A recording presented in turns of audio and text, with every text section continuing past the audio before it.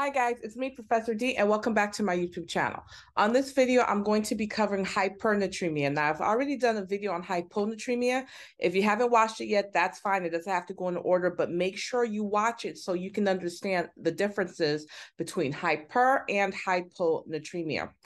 Before we get started, guys, please don't forget to like this video, subscribe to the channel if you haven't done so already, and also check out the audio lessons I have available on my website, nexusnursinginstitute.com. Okay, guys, so let's get started. Hypernatremia, again, sodium's 135 to 145. Some labs, the number may be off. It might say a 136 to 145. It might be off by a number or two. That's okay. Sodium doesn't have as narrow therapeutic range as something like potassium.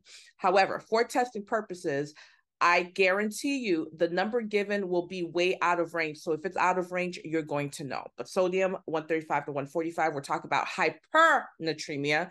So it's going to be sodium higher than around 145.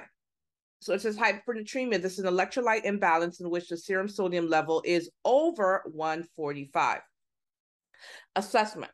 What's this patient going to look like? Well, let's look at the neurovascular changes. Nervous system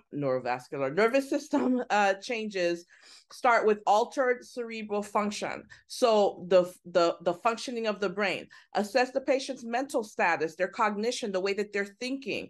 In hypernatremia, if the sodium's too high, but look at this, guys. So if the sodium's too high, but the fluid is normal. In hypernatremia with normal or decreased fluid volumes, the patient can have a short attention span. They might be agitated or confused. But if they have hypernatremia again, but they have fluid overload, so they have too much fluid volume, too much fluid in the vessels, we may see the patient lethargic, drowsy, stuporous, even comatose. That's important. So something that you guys should notice in the differences with hyper and hyponatremia, it makes a difference if the patient is in fluid volume deficit versus fluid volume excess. So if the patient has hypernatremia, the signs and symptoms are going to be different if they have too much fluid versus if they don't have enough fluid. So it's very important that you guys know the difference. Skeletal muscle changes. All right, skeletal muscle changes, that varies with the degree that the sodium increases. So the difference that we see in the skeletal muscle, what really makes a difference is how high that sodium is. So look, if it's only just a mild rise, patient has hypernatremia, but it's not too much, right? Mild rises causes muscle twitching and irregular muscle contractions. Now, just for testing purposes, usually if the patient's hypernatremic and they give you a test question, this is what you're going to be looking at. It's going to be hypernatremia, but it's not going to be severe, but it's still going to be hypernatremia. So what you're expecting to see is this, the muscle twitching, the muscle contractions, okay? But as the I can't speak. But as the hypernatremia worsens, look at this, the muscles and nerves that are so excited, they're less able to respond to stimulus, and then the muscles become weaker. So what we expect to see in hypernatremia, we expect to see increased muscle twitching, increased muscle contraction, but that can only last for so long. So as the hypernatremia gets worse and worse and worse, those muscles get tired and we start to see what? Weakness. Late in hypernatremia, the deep tendon reflexes are reduced or even absent because of that weakness. They just can't take it anymore. You're going to observe for twitching in muscle groups because if the patient is hypernatremic, again, you expect to see muscle contraction, muscle itching, twitching, muscle irritation. So you're going to be observing for twitching in the muscle groups. You're going to assess their hand group, their hand grip, excuse me. You're going to assess deep tendon reflexes. Let's look at cardiovascular changes. Cardiovascular changes include decreased contractility, but look why? Because high sodium levels slow the movement of calcium into the heart cells. So everything that comes with that decreased contractility of the heart, guys, what are you going to do? You're going to measure the blood pressure and rate and quality and the apical and peripheral pulses. What do we expect to see happen? Let's keep going. The pulse rate is going to be increased in patients with hypernatremia and hypovolemia. Why do you think that is? Patients hypernatremic, but they have fluid volume deficits. They have a little bit of fluid within that vascular space. So why would the heart rate be increased? Think about it.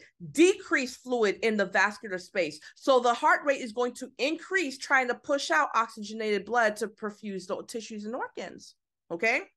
Peripheral pulses are going to be difficult to palpate. Why? Because fluid volume deficit. There's no fluid within the vessel space. Of course, it's going to be difficult to palpate, and they're going to be easily blocked because of the fluid volume deficit.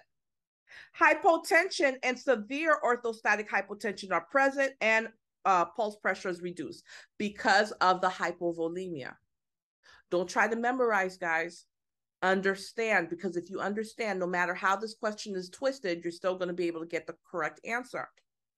Now, in patients that still have hypernatremia, but they have hypervolemia, which means they're in fluid volume overload, they got too much fluid, they have slow to normal bounding pulses. Why is that pulse going to be bounding? Because of all that fluid within the vascular space.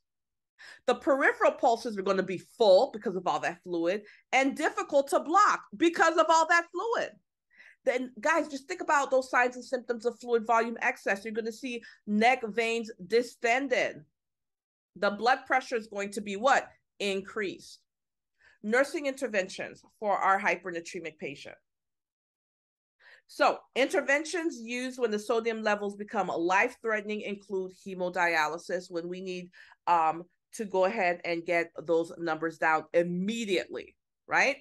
The priority for nursing care of the patient with hypernatremia include monitoring his or her response to the therapy. Of course, we need to make sure whatever we're doing for this patient is actually working, because if it's not, you're going to have to call the healthcare provider and they're going to have to prescribe something else. So we have to monitor therapy, make sure it's working, and ensure patient safety. How are we going to ensure their safety? By preventing hyponatremia and dehydration. Let's talk about this. Preventing hyponatremia. So that patient has hypernatremia. We're trying to correct it. One of the things that we may do is give them diuretics to get rid of that sodium. Too much diuretics can cause fluid volume deficit. It can throw that patient into dehydration. Something else that we may do is give them fluids, right? Giving them fluids will dilute that sodium that's in the system. Excuse me. We have to watch out for fluid volume overload. So depending on the type of treatment that patient's getting for the hypernatremia, you're going to have to make sure that you keep that patient safe and you don't accidentally throw them into hyponatremia by giving them too much fluids or cause them to be dehydrated by all of those diuretics. Let's talk about drug therapy. Drug therapy is used to restore fluid volume when hypernatremia is caused by fluid loss. Remember, patient can lose so much fluid that sodium gets concentrated, right? Isotonic saline, your full normal saline and your half normal saline, your dextrose 5%. These are the most often prescribed fluids given to the patient. Although the dextrose, this is important, look at this, guys. Although the dextrose 5% and the half sodium chloride is hypertonic in the bag, look what happens. Once it's infused, the glucose is rapidly metabolized and the fluid is really hypotonic. And that's why those are great fluids to give to that hypernatremic patients. Hypernatremia that's caused by poor kidney excretion of sodium requires drug therapy with diuretics. They can get, something like furosemide. That's your Lasix. Lasix, be careful because it makes you lose potassium. Okay, they may get something like Bumex. Nutritional therapy. We're going to do nutritional therapy to prevent or correct mild hypernatremia, and that involves adequate water intake. For mild hypernatremia, we may, push fluids to get that sodium to go down. Dietary sodium restriction may be needed. They are already hypernatremic. Do you think this patient needs to be adding salt to their food? Absolutely not. And I wrote some things down here because I couldn't find it in the book, but you do get questioned about it when it comes to hypernatremia. You need to know, make sure that you're assessing that patient's skin, because while we're trying to correct that hypernatremia, we're giving them fluids, they may start to get edema. So we need to check their skin for edema. Make sure you're changing that patient every 2 hours. Make sure you're listening to lung sounds every 2 hours, because we don't want to throw them in the fluid overload. Fluid's got to go somewhere. It may spill into the lungs, and you listen to the lungs and you're hearing crackles. Absolutely not. So make sure you're checking the lung sounds every 2 hours. Make sure you're doing INOs. Make sure you're looking at the urine and look at the color of the urine. Is the urine a deep, dark, concentrated color, or is it very, very light? And make sure you're doing daily weights. Same scale, same clothes, same time of day on the patient. And so, guys, this is basically your hypernatremia in a nutshell. Hypernatremia wasn't as hard as you thought, was it? Please, in the comment section, let me know what you thought about this video. I promise I'm going to continue this series. I'm going to do all of the fluids and electrolytes. If there's anything you'd like me to cover that I haven't done so already, please also let me know in the comment section. Don't forget, I have audio lessons available for you on my website, nexusnursinginstitute.com. Guys, thank you so much for watching this video, and you guys will catch me on the next video.